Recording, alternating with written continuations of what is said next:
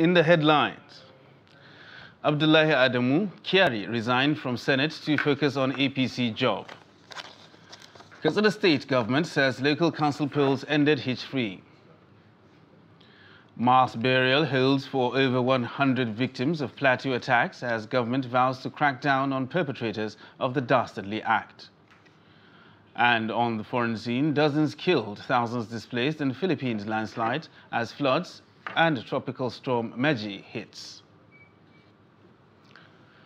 Hello and welcome to Trust TV News Update. I am Ibrahim Yusuf.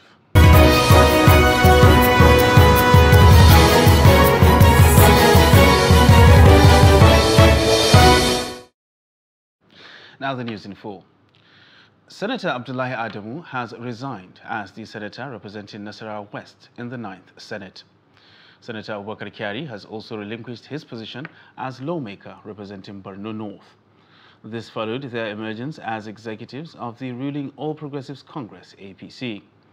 While Adamu was elected chairman of the party, Kyari was elected deputy national chairman North. And the House of Representatives has passed a bill to establish a trust fund for the National Youth Service Corps (NYSC). The bill, titled A Bill for an Act to Establish National Youth Service Corps Trust Fund for the purpose of providing a sustainable source of funds for the National Youth Service Corps, skill acquisition, training and empowerment of Corps members, training and retraining of the personnel of the National Youth Service Corps, development of camps and NYSC formations and facilities therein, and for related matters. The bill passed through third reading after a motion by the House Leader Alhassan Ado Dogwa and seconded by the House Chief Whip Muhammad Tahir Mungunu at plenary on Tuesday. The bill was passed after a voice vote put by the Deputy Speaker Ahmed Idris Wasi, who presided over the plenary. Meanwhile, the House of Representatives has lamented that only 57% of Nigerian children under 5 years were registered by the National Population Commission. The House adopted and passed a motion moved by Bashiru Daudu at plenary on Tuesday. Presenting the motion, he said lack of proper birth and death registration is making it difficult for government to plan adequately for their medical, nutritional and other needs. He added that the federal government needs to know the number of health centers needed in the country, as well as the population growth in the country to correctly estimate the medications to be imported and the tariffs. Dawodu said no country can progress without credible birth statistics, adding that registration of birth is the most basic requirement in planning for children. Meanwhile, the Katsina State government says it has conducted local government elections and was completely hitch-free. The Secretary to the State Government, Dr. Mustafa Inuwa, commended the State Independent Electoral Commission for the success of the exercise. However, there was a delay in the commencement of the election in some polling units, and the State Government accused the opposition of trying to sabotage the election. Jamil Mabay has details.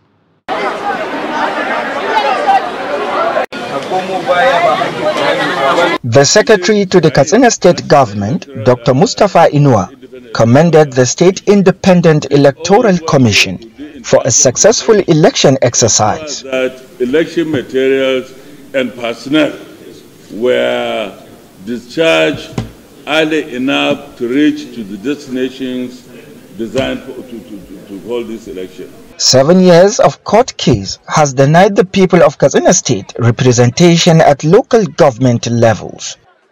Today, the long-awaited moment is unfolding, and the people once again lined up to vote in the local government chairmanship and councillorship election.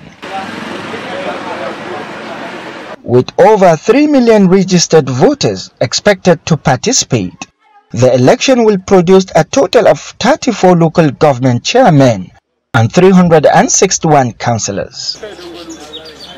However, in some polling units, election materials were delayed and voters lamented. And here where I am, Modoji Primary School is my polling unit. I've been casting my vote in this polling unit for the past, I think, since from 1999 to date. Even though it's fasting time, it's not enough reason to say that people will not come out. Basically, if you can see the place, I've been in this place since 7:15, but I didn't see anybody with anything to do with materials of the elections or anything like that. Dr. Mustafa Ino accused the opposition of causing mayhem to sabotage the election. What actually brought the delay? Well, like I said in Hausa, the PDP organized thugs in most of these places to ensure that election material from the local government headquarters to ward do not reach this ward in time.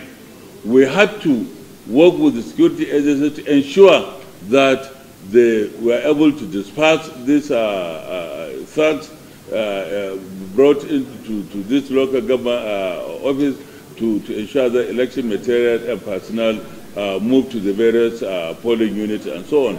That's what actually caused the delay. Osman Nadada, who casted his vote hitch-free, commended officials for adequate preparation in Wakilin Kudu too. Frankly speaking, as you have seen, they have done quite a lot. There was no delay, and almost all the voting materials and the officers are on ground as early as 8:30. I've been here since 7 o'clock, and almost all the materials with the other officials are on ground. So the preparations is quite commendable. Trust TV observed massive turnout in some polling units within Katsina Metropoli. However, in the suburban areas, there were low turnout of voters in the area. Jamila Mabai, Trust TV News, Katsina. And families of abducted victims of the Abuja-Kaduna train attack have called on the federal government to open dialogue with the terrorist group that abducted their loved ones. This, the families believe, will ensure the safe return of the loved ones.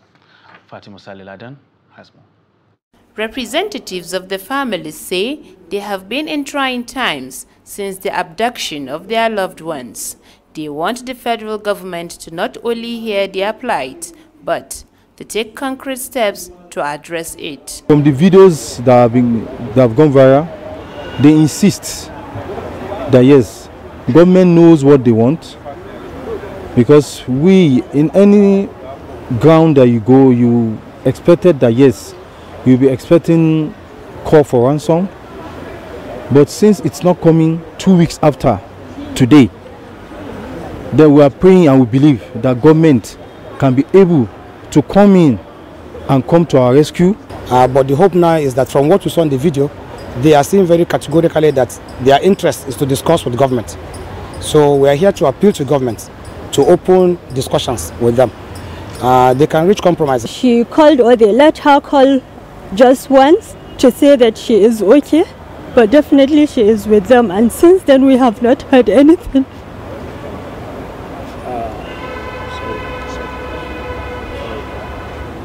Today you are here. They allege that the government has left them on their own without any vital information or communication, and called for a dialogue between the federal government and the terrorists to be initiated as part of efforts towards securing the release of their family members. What is the state, what is the condition of their staying there? Nothing of comfort. They are sleeping in the bush, on the bare grounds. Their lives are being endangered to things that you can never imagine. Even the United States of America sometimes do enter negotiations, do enter discussions with terror groups, you know, to protect the interests of our citizens. So it is not out of place if government discusses with them. We don't know what they want, but when government discusses with them, they will know. They will fulfill the ones they can fulfill. You know, it's a compromise. It doesn't mean that whatever they ask government must do. But let them start talking with them. We expected that the government would communicate or contact the families to let us know, at least allay our fears that something is being done about this happening or this incident, but nothing has been heard. So we don't know anything, nobody contacted us, it's just silence. We don't know what is happening. And it's clearly, it seems clear that these abductors have the grudge with the government. It's not between them and us. We are ready to do anything within our powers whatever it takes to secure and bring back our family members.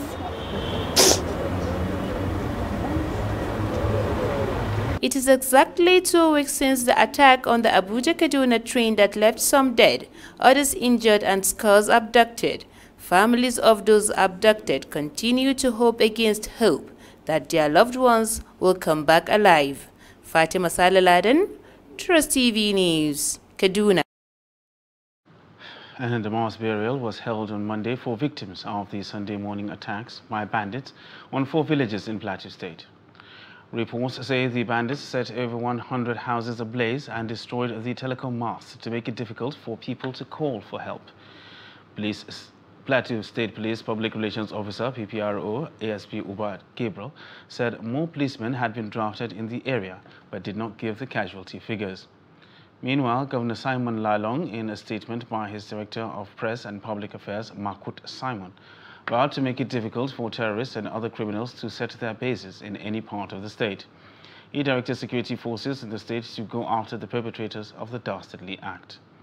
He also directed the State Emergency Management Agency and the Peace Building Agency to immediately visit the areas, assess the situation and provide relief as well as trauma management to the people. An investigative team on the attempted jailbreak on Monday at the Port Harcourt Correctional Center has arrived at Port Harcourt from Abuja. According to reports, a fight broke out between 2 inmates at the correctional center located at the old Port Harcourt Township.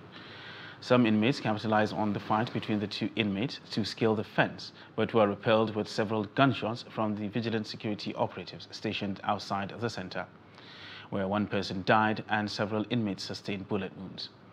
The Port Harcourt Correctional Center Public Relations Officer Juliet Ofoni told our reporter that an investigative team had arrived at Port Harcourt from Abuja to investigate the circumstances surrounding the matter. She said that the center will issue a statement on the matter after the investigation.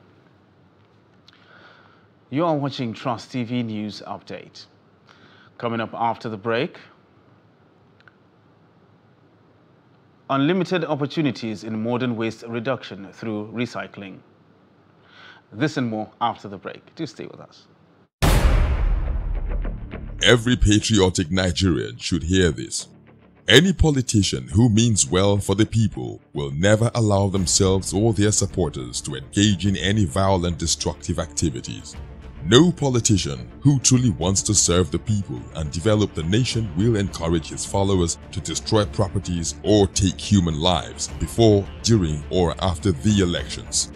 The Nigerian public must watch out for these traits and isolate any politician who encourages supporters to engage in violence. No genuine politician or patriot will cause trouble and seek to destroy the very society which they aspire to lead or develop. Politicians who have the good of the people at heart will not allow themselves or their followers to engage in violence, destruction of properties, and then taking of lives. Be vigilant. By their words you shall know them. Shun violence. Stay away from politicians who want you to do so. Let's join hands to make the 2023 elections peaceful. This message is from the National Orientation Agency, NORA.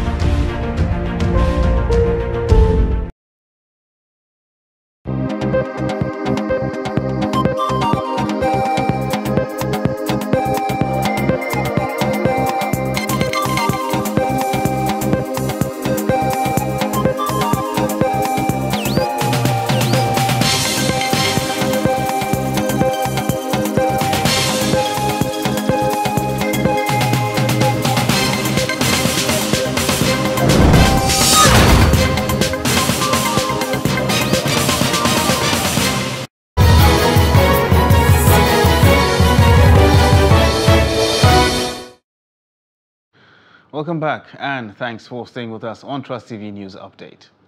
Now we'll look at our top stories. Abdullahi Adamu Kyari resigned from Senate to focus on APC job.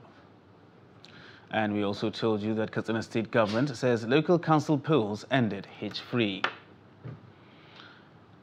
And now moving on to other stories, the ongoing market construction, which has announced and flagged off during the administration of the former governor of Anambra State, Chief Willie Obiano, has been stopped by the Awka Capital Territory Development Authority. The team, led by the Managing Director and Chief Executive Officer of the authority, Amechi Okwosa, said the action became necessary due to the fact that the market was not properly planned during the Obiano administration.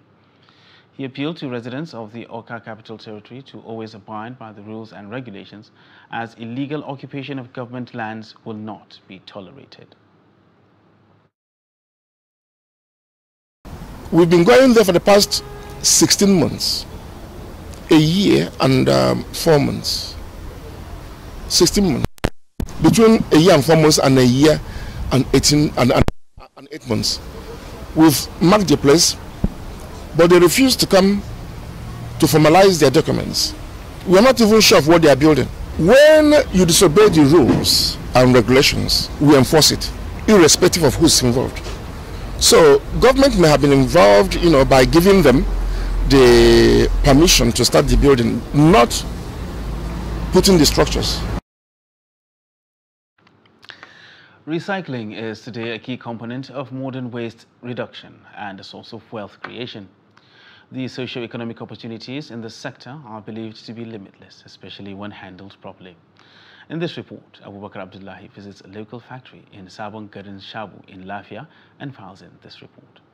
Several waste products of factories or waste products in communities which were considered hazardous are now sources of creating wealth in the modern society. Many local factories of recycling are now springing up, creating opportunities for many.